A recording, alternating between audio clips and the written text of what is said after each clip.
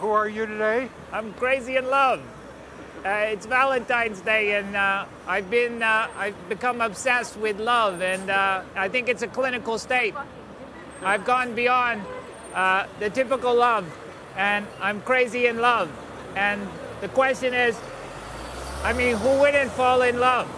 Now, you were saying about the Valentine's Day, the history of Valentine's Day. Yeah, it was actually about two guys who were good-looking gay guys in Rome, and they fell in love with each other, but it wasn't cool and it wasn't okay, and they ended up actually getting imprisoned and dying because they were outed. So this is really a sad story. Valentine's is a sad story.